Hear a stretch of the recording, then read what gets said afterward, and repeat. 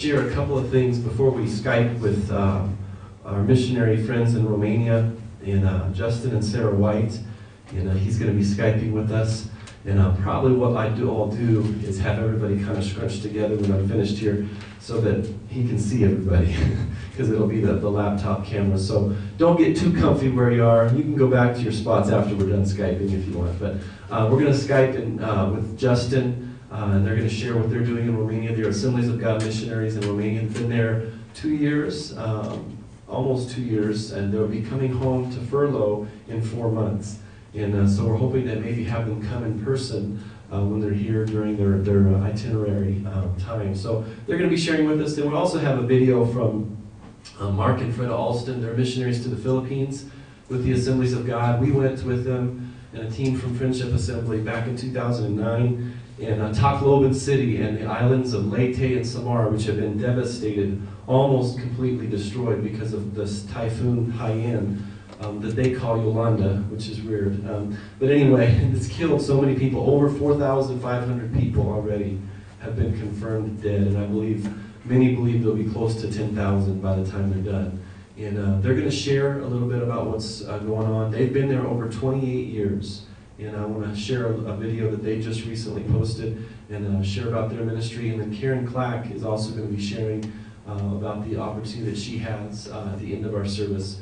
And I want us to be challenged in the area of world evangelism and missions today. So why is missions, why is world evangelism so important in these last days? I just want to look at a couple of scriptures, and then we'll Skype with Justin. The Great Commission, right? The Great Commandments, Jesus said, when the lawyer asked him, what's the greatest commandment of all the commandments? Trying to trick Jesus, hoping to trap him by asking him that question. How many know that most of the time when people did that, it didn't turn out well? It usually ended up turned back on their heads.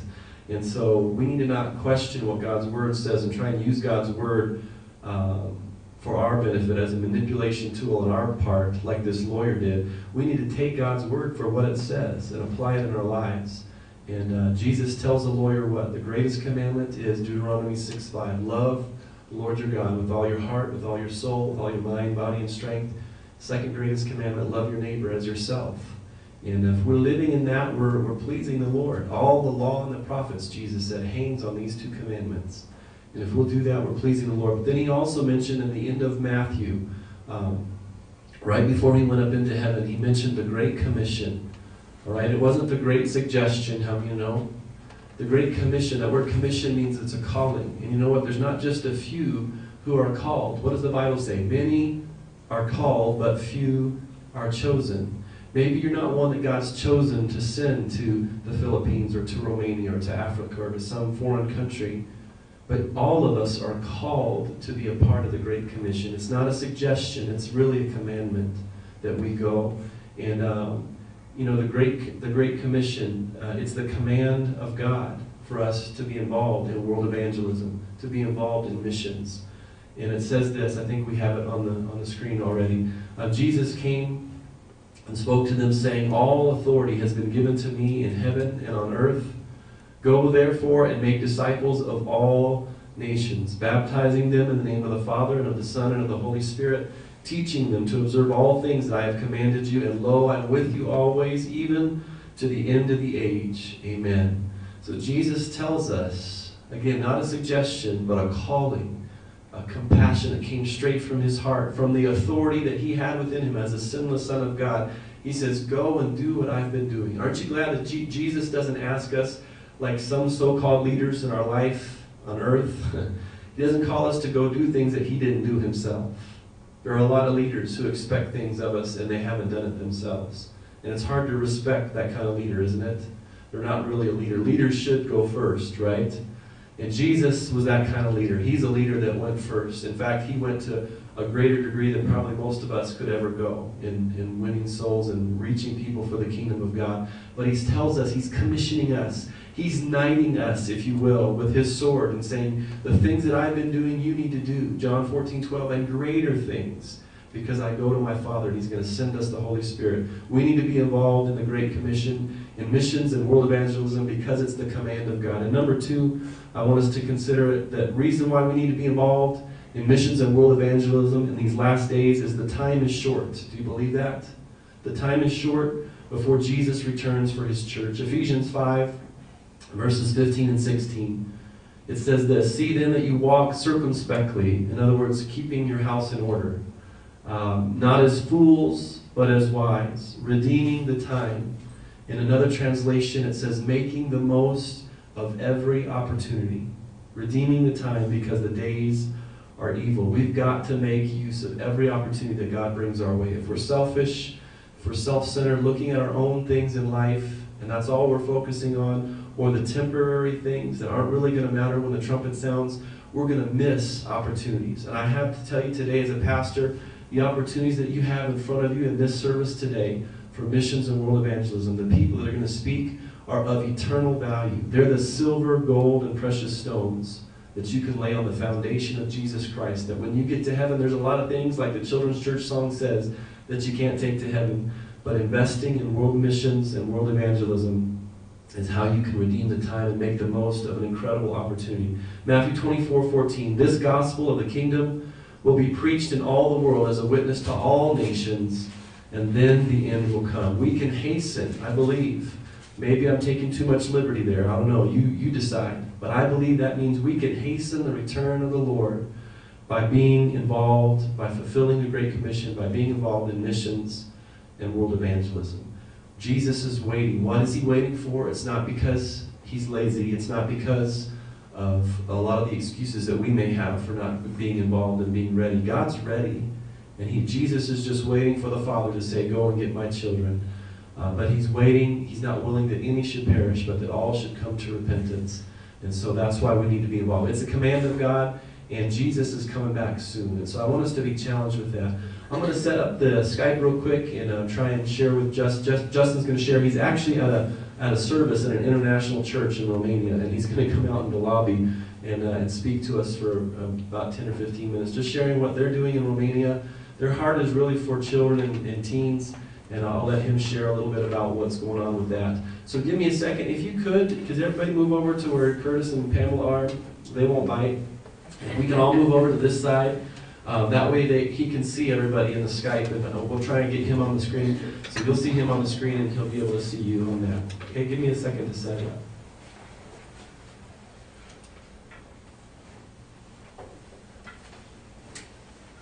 Can we move like to the these four chairs? So if you're more than 4 chairs, this way. Yeah, fill in, because you guys know web cameras, they're not real broad. The further back you go, the wider it'll get, but like these front rows are kind of tricky. Move the cart. Can you move the cart with me? Because the cart's not going to matter as much. Well, never mind. We'll move this for a little bit. Leave it right there. We'll figure it out. We have tethers, so we're going to have to... Yeah. Okay, let's see what we can get here. Smile pretty, look friendly. It'll just be Justin. I don't think it'll be anybody else watching you, but we'll get him on here. Okay. We need to drag him over here. There he is.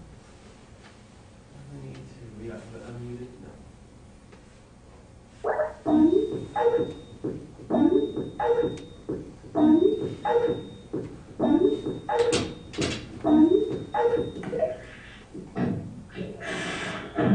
Hello.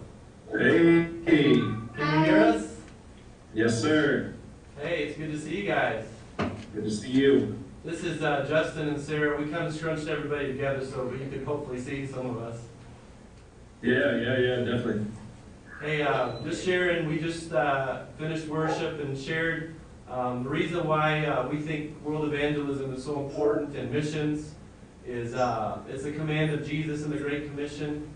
And we talked about a second reason is that Jesus is coming back real soon. And there's too many people that don't know him. And just wanted you guys, if you could, to share a little bit about what you're doing there in Romania.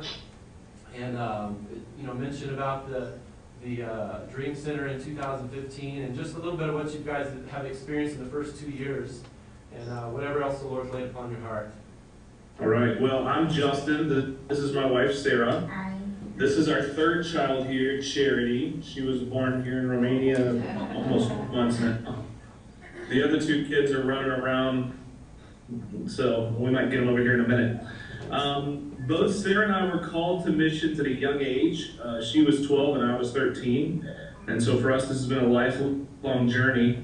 And we went to Southeastern University in Florida, and the Lord, when I was 15, I moved to Romania as a missionary kid. And so the Lord actually called me back here. And missions, I believe, is the heartbeat of God. Because the greatest commission, as you've already talked about, was go everywhere and preach the gospel and share Jesus' love from your neighbors to all the way here in Constanța, Romania on the Black Sea. And not everybody's called to leave their country and leave their family, but those of us that are, support from you guys is super important. We've been here a little over 2 years, and when we got here, we were living in the capital city, and we were praying, Lord, where do you want us to go in Romania to have the biggest impact? Our heart's always been evangelism, reaching the lost, and we started praying. And I had a couple cities on the map. The southern part of Romania. The southern part of Romania is you hear my kids screaming in the background. Is the least evangelized in the whole country. So I had a couple cities that I had picked out, and I prayed and I fasted. And I just didn't get a peace about any of them. And a week later, I said, Sarah, we really need to pray and fast. And we started fasting on a Thursday morning. Some friends came to visit and told us about what God was doing in Constanța. And Constanța was not on our map at all. And God told us in that moment, he said, go there. And where we're at now is the least evangelized in the whole country. It's kind of the forgotten land. It takes, it's 3 hours from nowhere. And people only come here during the summer. You've got about 3 months where the place is packed full of tourists, and the rest of the time it's like an empty town compared to what it is during tourist time. But this area is just littered with Muslims that have come up from Turkey, and generational Muslims that have lived here for years. It also has the highest diversity as far as different cultures. And so when the Lord called us down here, there was a church planting project that we teamed up with the pastors here who were church planting, and they have a vision, the pastors here, to plant a church in every village. Some of the villages have opened their doors. Some of them, they go into the city just to do prayer walks, and the Orthodox priest kicks them out and don't let them even in the city. And so the Lord's called us here in 2015. When we come back, we're coming back in April, but when we come back here, the Lord's called us to open a dream center here in Constanța, in the main city.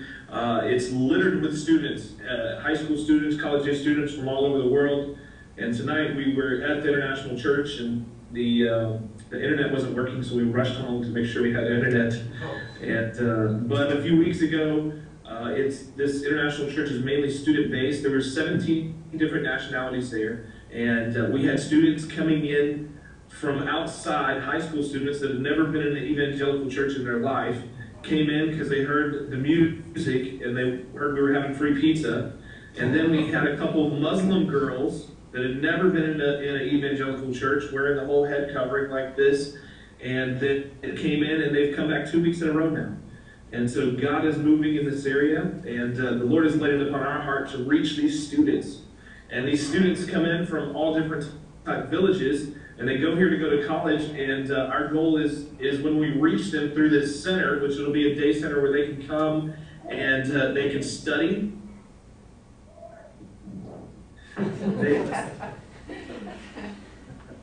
Everybody's got kids, knows what it's like. Hey, children, come here. And so these students, we want to make a safe place for them to come every day. And through that, we're going to build a relationship. Noah, can you say hi? Hi? Can you say hi? Hi. This is Noah. This is our oldest. Hannah, come here. This is Hannah. Hey, Hannah. Hey. Okay, let's sit in there quiet. Okay. We had, when we were itinerating before, many people asked us, well, what are you going to do with your kids? Who's going to watch your kids? I said, they're going with us. There's tons of kids in Romania. So. Yeah. But the Lord's called us to open this center, and it'll be a place where students can come every day, study, do group studies. We'll have a little cafe there. Every couple nights of the week, we'll have services, different events where they can come in and experience the presence of God. And through building that relationship, a lot of these students that come in from the village, when they go back to their village, we want to connect them with a church that is being planted in that village. And so when we're reaching these students, we're not only reaching foreign students, we're not only reaching Romanian students, we're reaching students that are coming from the villages. And it will work and coincide where it helps the churches build their church planting project in the villages. And so hopefully through this door, the villages that don't have an open door, where either the Muslims don't want us starting a church or the Orthodox Church doesn't want us going in there, if we can get a student from that village that gets saved and on fire for Jesus, then we have an open door in that village then to start maybe a home group there. So this is our two main focuses that are going to be here in Romania, is reaching these students for Christ, all the way from just your Romanian students to the Muslim students that we've had recently. And missions is so important for what Christ has called us to do. We're called to be here. Our heart is to be here as long as God wants us. And at this point, I'm one of those that has a plan. I have a 10, 15-year plan, and I hope that it's longer here. And when churches in the States get behind a missionary and support them, not only in prayer, because since we've been here, my son was trampled by a horse twice within a 5-minute period and almost died. And it was the one day we wanted to leave the country when we had to go to 4 hospitals to try to get him a CAT scan and an X-ray.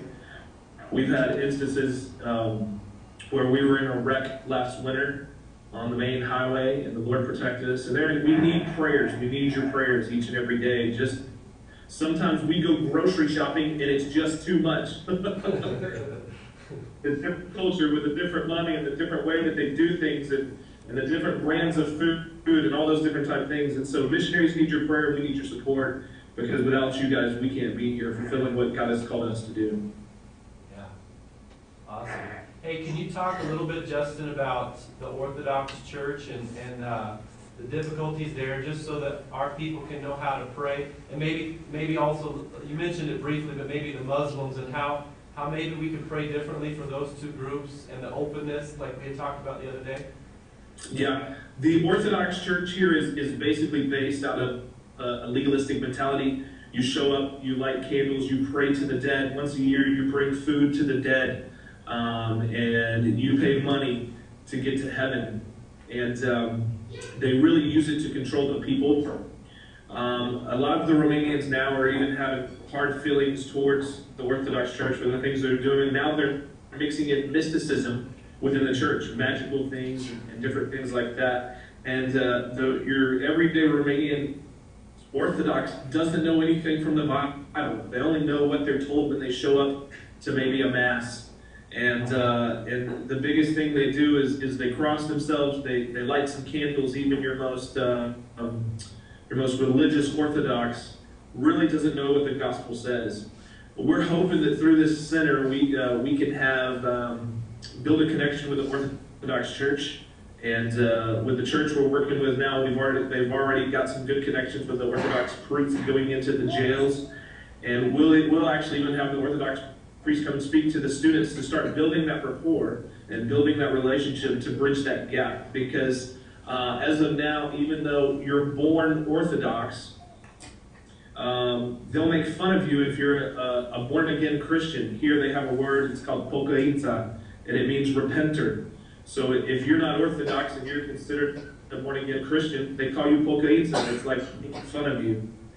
And so what we need prayer for is that a revival within the Orthodox Church, that they would start preaching the Word of God and put away the mysticism that gets intertwined with it, and that these Orthodox priests would have a relationship with Jesus, and it not be just about the laws and regulations. And that through this center, it being just a day center for students to come and study, have internet, print stuff out, have a place for them to have a safe place, that we can build a relationship with even the Orthodox Church, and be able to bridge that gap. As far as the Muslims here, almost every village you go to, you're going to see a mosque that's higher than any of the church steeples. And the Muslims' mentality is that we want to be seen above everybody else.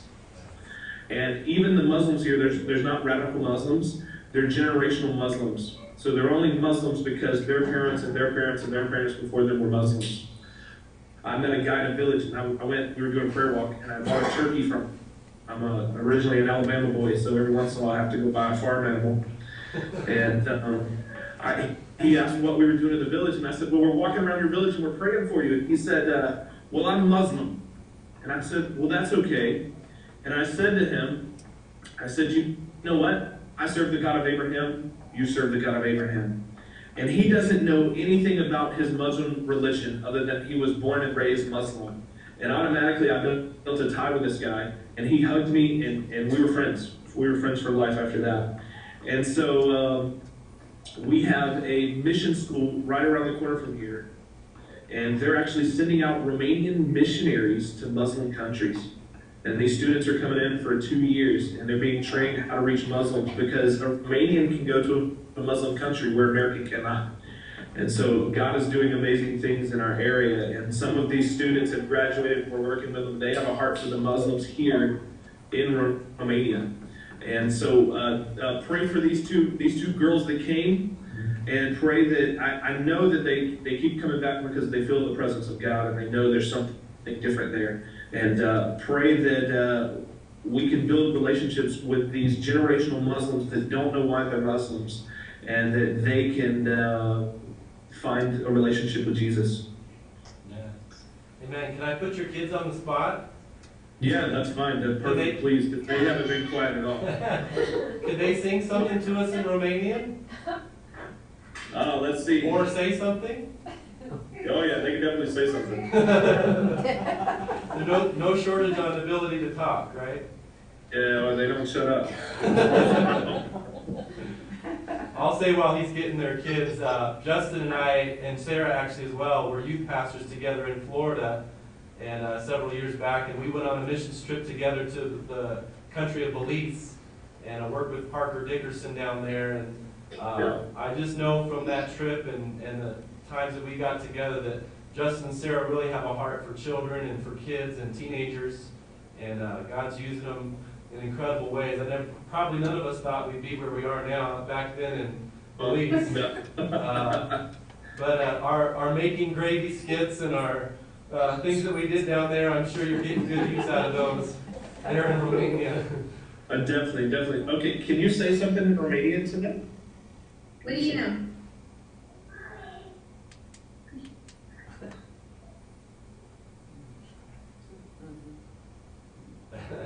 She's only shy when she wants to be. Yeah. I mean, Noah, come here and say something in Romanian to everybody. Can you tell them something in Romanian? Bună! Say, mă cheamă? Me cheamă Noah. No. Do you want to sing the Stingo song? Stingă dată, stingă dată, uite. All right. You want to say something? Hey, can you tell me câți ani ai? Câți ani? She's busy looking at herself in the street. Yeah. Can you say bună to these girls here on the front? Yeah. This is my daughter Brianna. There we go. She's 6, and this is my daughter Zoe. She's 9, and that's my other daughter Monica. She's 13. So yeah. Daughters. Okay. Your friends would make you go to their I house. can't get her to close her mouth the rest of the day. Well, thank you. What did he just sing to us? Can you translate that? It was a song that he was taught to help learn the language. It's just up, down, left, right, look. They've been able to pick up the language a little bit. They went to kindergarten here, and they ended up teaching the kids English. So and their teacher spoke to them mainly in English. But when you greet a brother and sister in the Lord in Romania, you say pace. Pace. Okay. Pace. It means peace. Okay. So I've taught them to say pace afada, which means peace out. So Peace out. That's funny. Well, hey, I thank you guys for sharing and being a part of our first ever missions emphasis for our church, and we're excited about what God's doing for you. Why don't I close out praying for you guys? Is that okay? And then Yes, please. Thank you. we'll be in touch. I've got your newsletter information that we're going to put in people's hands, and hopefully we can connect again when you guys are here itinerating. Okay, yeah, Yeah, definitely. let's pray. Heavenly Father, I just thank you, God, today for Justin and Sarah and their family. God, I thank you for how you're using them in Romania to touch the lives of children and kids and college students. Lord, I just pray that you'll give them a harvest of souls that's greater than anything they've ever imagined. God, I pray for the anointing of your Holy Spirit to break through the barriers that the enemy is trying to put up, barriers of finances, barriers of cultural differences, God, barriers of the Orthodox Church. Lord, I just pray that there would be openness, God, that there would be breakthroughs in each one of these areas. And God, that your work can go forward. God, that your work can progress. And Lord, that we could see many souls come into the kingdom in these last days. Lord, I just pray for favor, and God, for influence upon Justin and Sarah and their family. God, use them in their neighborhood, use them in the churches, use them in every opportunity that they have with outreach. God, I pray for support from teams from the States would come and help them in what they're doing. And God, challenge us as a church on how we can pray and how we can get involved in what they're doing, partnering with them there in Romania. God, we just thank you for that. Bless them. Give them a good week this week. And thank you for allowing us to be able to communicate with them and to get a heart for missions and world evangelism. Give us your heartbeat, Jesus, we pray. We thank you for it in Jesus' name. Amen. Amen. Amen. Thanks, guys. I appreciate you taking the time and rushing home to do this. We'll be in touch. No problem. We'll be in touch. God bless you guys. Okay, goodbye. Okay.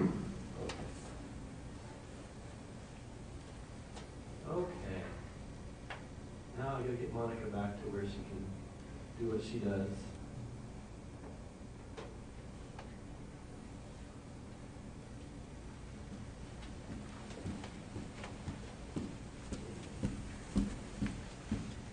Okay, there we go. So is that pretty cool? Yeah. He says that the internet actually in Romania is way better than most places in the United States. And that's unusual because when we Skyped with the Philippines before, it's awful. It's probably even worse now because of the hurricane, but he said they have really good internet. If they have nothing else, they have really good internet. So, all right. Well, thank you guys for doing that, and I know it's a blessing for them to be able to see some people from the States and to know that we're praying for them. And we do have some. One of their newsletters is just a one-page newsletter, and if you are interested, I challenge each one of you, whether you're going to give or whether you're just going to pray, grab one of these sheets and put it in your Bible, put it in a place where you pray at home, and lift them up in prayer. They have 3 children there, a baby that was just born a few months ago, and so they need our prayers, and it tells a little bit about what they're doing. It has their contact information. So there's some of those on the back table, and make sure you grab one of those. I want to share just a couple of other things, and then we're going to look at a video from the Alstons and talk about the Philippines. We talked about the Great Commission. Another thing about world evangelism and missions, you heard it a little bit in what Justin was sharing. You'll hear from Karen as well on the Alstons in their video, but there's an incredible sacrifice that's made for souls, and our missionaries are making a huge sacrifice.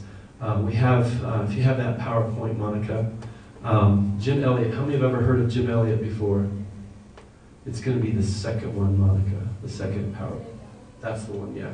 Jim Elliot was a missionary many years back to Ecuador, and he went to the Quechua, I think is how you say it, Indians, and they were in a very remote area of Ecuador, never had been seen somebody from the civilized world for ever in their entire history as a people. And he went down there and actually ended up sacrificing his own life along with one of his missionary friends because of the call of God upon his life. He felt the commission, the call of God upon his life was so strong. And he's the one that made the phrase that many of you have probably heard, "He is no fool who gives what he cannot keep to gain that which he cannot lose.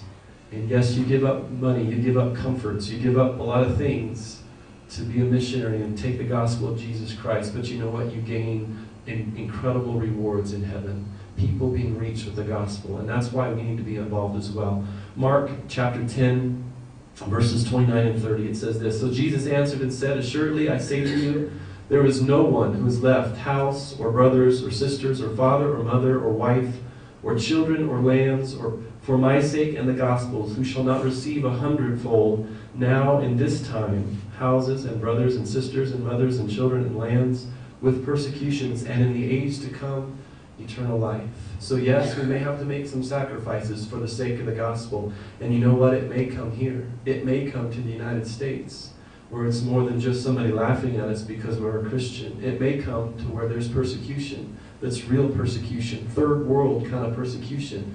And are we ready? Is our faith strong enough in the Lord that we're willing to make that kind of commitment? But there's missionaries all over the world who are making that kind of commitment, that kind of sacrifice. And if they're doing that for the sake of the gospel, and Jesus made an incredible sacrifice, didn't he, on the cross? When he died, he made an incredible sacrifice. Why did he do it? Why would Jesus go to the cross? Because he loved mankind and wanted to see them saved.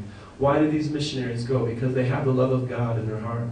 And they want to see people saved just like Jesus does. And so we need to be a part of that, be behind it as a church. And if we're going to see blessings upon our church, it's got to be more than just our four walls, us four and no more, amen. It's got to be a bigger vision than just our city.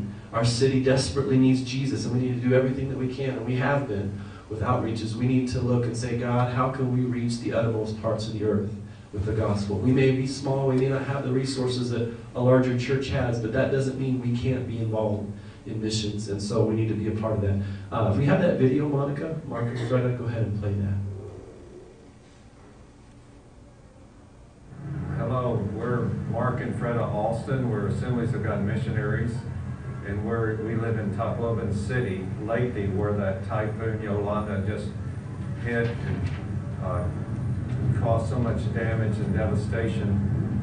Our home of 28 years has been there. Our home is just a few feet, maybe 20 feet from the water. 16-foot water surge came into the house. I'm sure well, I'm not sure exactly what happened. The house is probably still standing, but everything is ruined. But mostly we're concerned for Trini, the lady that was there watching the house. We told her to evacuate. We're not sure if she did. Please pray for Trini. There's no communications. There's just one sat phone that they're using for emergency purposes in Tacloban. Please pray that they'll get the airport repaired as soon as possible so we can get relief goods in, and also a road open so they can bring other relief goods in. If we don't do this, children will start dying within days without good water and food. The Convoy of Hope does have good food packages that can feed someone, and some water filters that do an amazing job. If we can just get there, there'll be a link to give to help provide for these water filters and these food packs on this video. But mainly, please pray that the governor, we're not even sure if he's a Christian, the Philippine governor said all we can do is pray, pray, and pray. So please pray for Tacloban, a city. They're saying 200, but it's 400,000 people. And probably 1 million people have been affected. Their homes have been totally destroyed all along the coast, a mile inland, every home.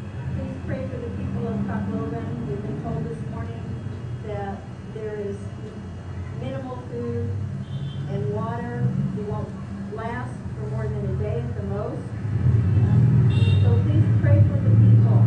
There's incredible suffering. They're still recovering many bodies, and I'm sure they will continue to recover bodies for many days. Pray for those that are left, that the Lord will provide for all their needs, including the need for salvation. All right. We're going to have some information available that you can give specifically. That's Mark and Freda. They've been there 28 years. What an incredible sacrifice. and their heart is for that nation. They've been all over the Philippines. Certainly Leyte, the island of Leyte, which is where Tacloban City is, which is a very large city. We landed there. The airport that we landed at in 2009, they were in Manila when they filmed this video, which Manila is on another island. We flew from Manila, which is the international airport, to Tacloban City. The seaside airport is gone. It's decimated. It was underwater for a long time. If you go to CNN or Fox News, they're showing the U.S. military helicopters that are landing with the big crates of food and things. That's what's left of the seaside airport. And you see all the Filipino people pinned up against the chicken wire fence. That's what's left of the seaside airport. Which you can see there's not even a runway for very many planes. That's why they're using Osprey planes that can land straight up and down, and helicopters to get people there. Incredible devastation that's gone on in the Philippines. And I want us to support people in missions and the things that we're partnering with. I want to partner with people that I know their heart. I know what they're doing is spreading the message of Jesus and the cross. And I know these people are. We partnered with them in 2009, and we went to a lot of remote villages on the island of Samar. And Samar is probably not going to make the international news because there's not big cities like Tacloban there, but there are a lot of people in remote areas that if they don't get helicopters in there, they're not going to get the food. Now, since this video was made, this was just a day or two after the hurricane had cleared out, they have gotten through. In answer to prayer, the Convoy of Hope truck has left Manila, the international airport, and it has food and water filters, filled with food and water filters. And to go from Manila, Manila is like up here. The Philippines are a bunch of islands. Manila is on an island up north of where they are. And then Samar is kind of down and to the right, or your left, looking at the map. And then Leyte is just below that. So they're kind of like a comma, if you will. They have to take a truck. There's no airfield. They can't fly. So they took a truck and they took a ferry. Can you imagine that? A truck that has like a UPS truck, sized truck, full of water supplies and food. They took a ferry, parked the truck on the ferry, and rowed the boat to the island of Samar, because that's the only way where the ferry goes. And then they got off on the ferry in Samar and drove. And it's like, if you've ever driven in Samar, it's like dirt roads. One time when we were on the island of Samar, there was this big boulder the size of 4 cars probably that had just rolled down the hill. Everything's dirt road, huge ruts in the road. There's only one paved road through all of the Philippines, and it's not in Samar. And so they had to drive probably several hours, 2 or 3 hours, from where they got off the ferry to the bridge that goes from Samar into Tacloban. And you see the bridge on the news all the time. It's a big high-rise bridge. The water is usually about 25, 30 feet below that bridge. And if you see the pictures right after the hurricane, the water was almost to the bottom of the bridge. That's showing you that how the seas had risen like 20-some feet. And they're going to cross that bridge into Tacloban City. They had gotten through. Their biggest prayer with that was that everything you can imagine was clogged up, because that's the only way to travel. Everybody's traveling that way. They got the Convoy of Hope truck through the ferry station to Samar in 24 hours, very quickly. And they had expected to have to wait maybe up to 72 hours. They had traveled, I think they're already in Tacloban. They were able to get across the bridge. The other thing was the bridge, because there's armed bandits and gangs that are just, whoever has the most weapons wins right now, because there's not a lot of order. They were able to get over the bridge. And so, praise God, food supplies and water filters. You know, people can go a little while without food, but without clean water, they can't go very long. And so, continue to pray that is done well. And then some of the conversations that Freda had, the lady that was on the video, with some people on Facebook, she says, pray that equitable distribution of the supplies takes place, and that even the remote places are able to get the food, like the island of Samar, that they're able to get the food, because a lot of times the government is just corrupt, and they'll just take everything and they'll give it to the people that are close to them, and they don't reach the people in remote areas. So pray for those things, and we have some information on the Alstons as well on the back table, just a half sheet that has their information. They're Assemblies of God missionaries. And take one of those, and if nothing else, to pray for them, and pray especially in this very difficult time, that God will use them. These people, I know them. Mark is such a laid back, he's a surfer. He's been a surfer his whole life. He's very laid back, and you guys would enjoy talking to him if we could on Skype, but I'm sure he's busy taking care of needs. But they're wonderful people taking the message of Jesus all over the area of the Philippines, and what huge opportunities they have right now. And we can invest in people that I know are going to be doing a good work. And we're not losing 60% to administrative costs. Whatever we give or however we support these people, it's going to be 100%. And they're going to use it wisely and effectively because they've been there 28 years to make a difference. So be praying for them. Considering the sacrifices that missionaries are making around the world, what part do we have in all of it? What are the sacrifices that God's requiring of us? Time in prayer, maybe giving of our finances. If you think about those people, you see them on the news, it's like they've lost everything. How do you rebuild from that? We've seen some things similar to that in our own country, and we wonder, how do people recover? They don't have the resources that the United States has for the devastation that we've seen from Katrina, which would probably be the closest equivalent to what they've had. They don't have the resources to rebuild like we do. And so we need to ask God, what's our part? We must enable and resource our missionaries and those ministries involved in world evangelism to honor their sacrifices. You know what? And then when this video was made, they didn't know yet, but their house was completely destroyed.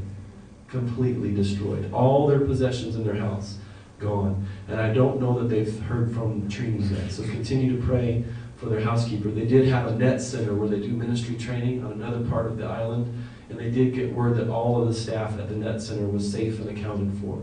So praise God for that. But pray that God works in that situation. They've made incredible sacrifices. I believe God's challenging us as a church to honor their sacrifices, and most of all, to honor the sacrifice of Jesus. Amen?